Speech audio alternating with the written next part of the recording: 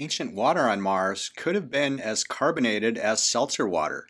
Mix it with the right minerals and you've got carbonated rocks like the ones found by Perseverance on this episode of Mars Guy. Mars was warmer and wetter billions of years ago with a thick CO2 atmosphere.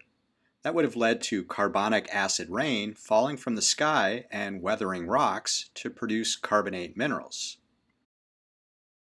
In the olivine-rich terrain called Sita that Perseverance has been exploring, carbonates have now been identified that may be evidence of that scenario. Here's the view from Mastcam Z when Perseverance entered Sita. It spent most of its time up on a ridge of rocks where it collected 2 samples. Here's Mars Guy for scale. But before that, it first visited these slabby, dust-covered outcrops. Here's a rock hammer for scale, and as a comparison to the abrading bit on the drill, the closest thing to a rock hammer that Perseverance carries. It used this bit to grind into the rock to get a better look at the minerals inside. This view shows the drill just before the bit was extended.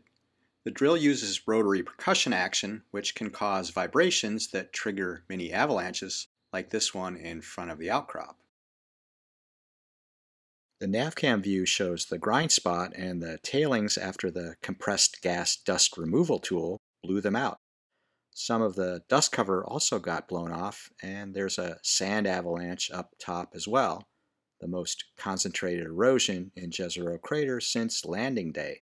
Mastcam Z provides an even more detailed look, but the Watson camera on the robotic arm gives the highest resolution color view.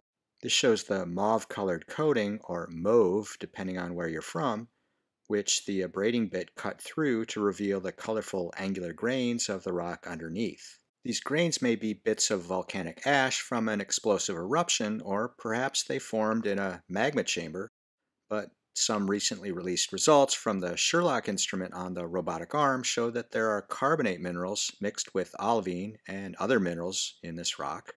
As the name suggests, carbonates have carbon in them, which typically comes from carbon dioxide in the atmosphere that mixes with water and alters existing minerals.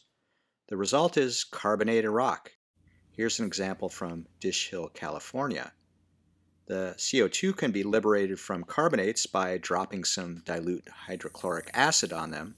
This is the classic way geologists use to identify carbonates in the field, known by its technical name, the fizz test.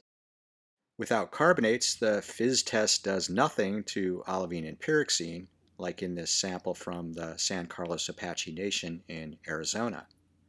It doesn't take hydrochloric acid to liberate CO2 from pop rocks, just a squirt of water.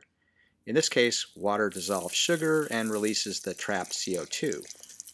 Carbonates release CO2 when acid breaks a bond in the CO3 anion.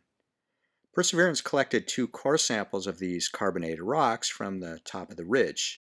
Returning these samples to labs on Earth will provide details about the watery environment and the atmosphere of Mars from billions of years ago.